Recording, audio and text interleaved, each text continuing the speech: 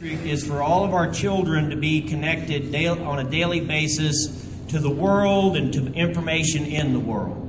Instead of maybe 3 years ago taking turns and a teacher take a group of children to a lab setting and have a chance for that group to experience technology in a lab, and then in a week or two they get an opportunity and a turn to do that again. Now it's at the discretion of the individual teacher.